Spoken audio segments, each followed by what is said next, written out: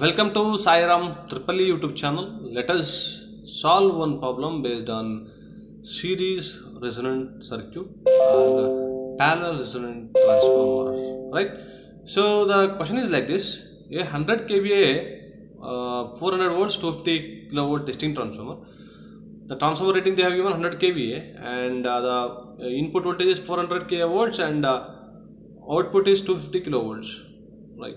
So the 8 percentage of leakage reactance and 2 percentage of resistance. L is given, leakage reactance is given 8 percentage and leakage resistance is given 2 percentage, right? 100 kVA is the base. A cable has to be tested at 500 kilovolts using the above transformers as a resonant transformer 50 Hz. If the charging current of the cable at 500 kilovolts is 0.4 amps, find the series inductance required and assume 2% resistance for the inductor to be used and connecting LEDs. Neglect the dielectric classes of the cable. What will be the input voltage to the transformer? Right. So solution we will discuss now. The maximum current that can be supplied to the testing transformer is 100 divided by 250. 250 is a kVA, okay, and 0.4 amps. So X is the reactance of the cable. Xc, if you want to calculate, Xc is equal to what? Vc by the formula of Ohm's law. I is equal to V by R. Similarly, Vc by Xc. So we'll get 1250 kilo ohm, and XL is equal to what? Percentage of X by 100 into V by I. So finally we'll get because 8% is given, so 8 by 100 is 50 kilo ohm. Alright, so I is given 0.4 and 8% 0.08 and voltage is V is this one. I'll get V by. So this one is this calculation is easy, right? So Vc by and then V by. Don't confuse this one. Okay, percentage of X by 100 because 8% is 0.08. That's it. No doubt in that. So at resonance X is equal to XL. I mean, if it is a resonance occur, the condition is XL is equal to XC.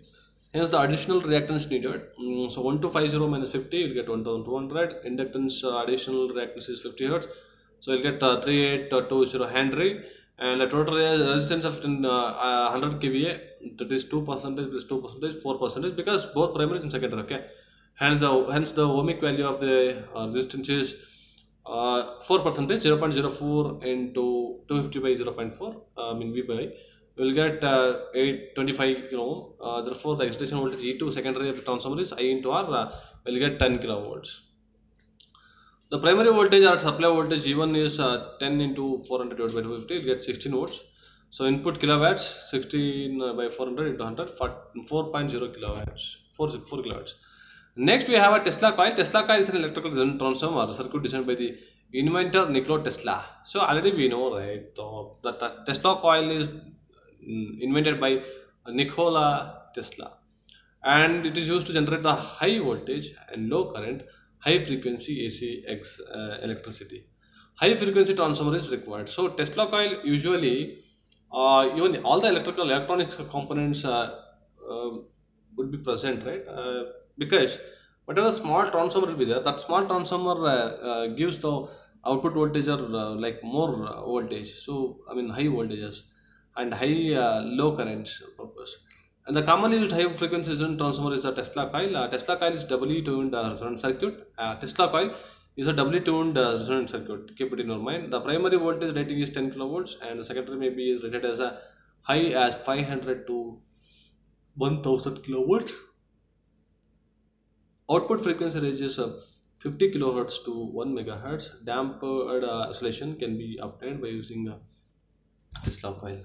So the application of Tesla coil is X-ray generation, experiment in lightnings and other etc, etc. So next we have a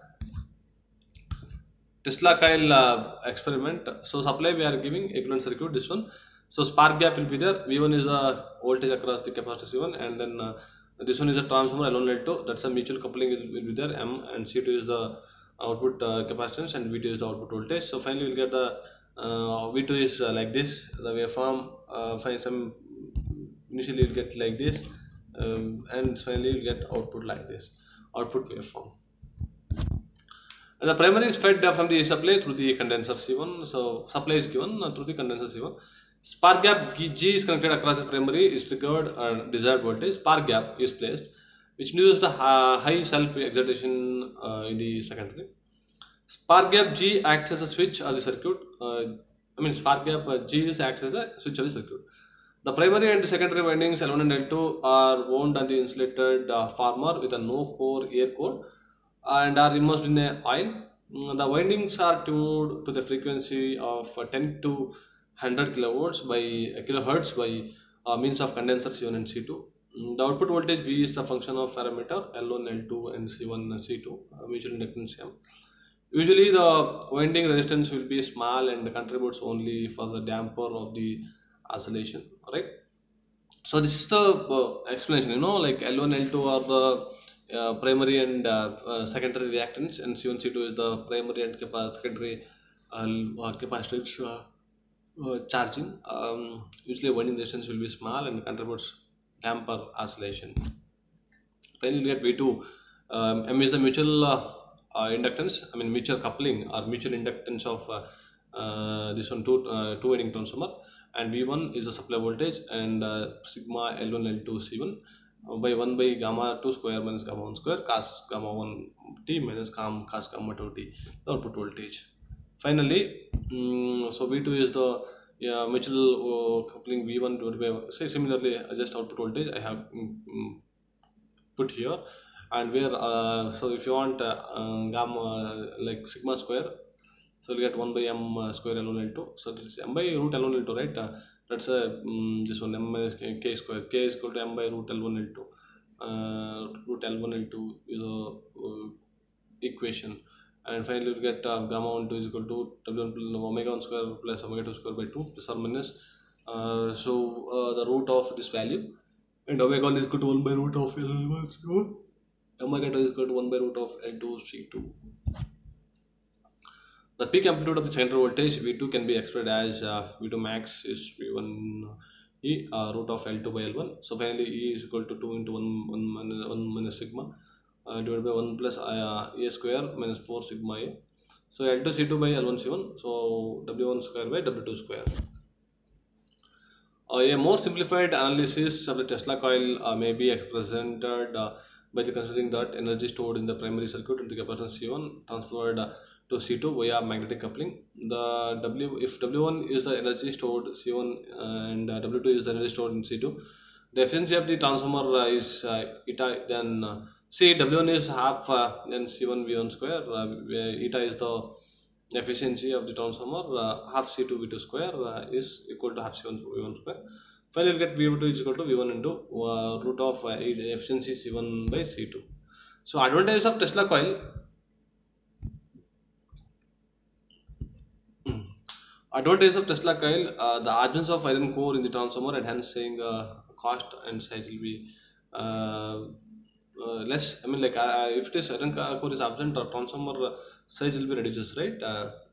Based on the transformer principle, iron core is itself a very big, and cost also decreases, right? Because the part of core, making of core, installation of core, everything will be reduced. So if it is absent, the cost and size will be reduced. And also we can say losses will be reduced and then increasing the efficiency, right? So core will not be there, core loss will not be there. What happens? So loss will be decreases and then efficiency will be increases, right? So similarly this one it's a more advantage. And pure sine wave output, less wave for distortion. Like pure sine wave will get it, there is no disturbance, there is no harmonics are present, and a slow build up voltage over a few cycles, and hence no damage due to switching surges. So the switching surges, like sudden current flowing, sudden electrons rushing and sudden sparking, it will not be there in the Tesla coil, because slow build up voltage, not suddenly varying the voltage, slow build up voltage will be there. And uniform distribution of voltage across the winding coils due to subdivision of coil stack into the number of units. So uniform distribution voltage will be there, not ununiform, not non-uniform. It's uniform distribution. There is no variation. It will make a continuous and um, distributed voltage across the winding coil and subdivided coil. So depend. I mean, even though for now all the units uniformly it will be spreading.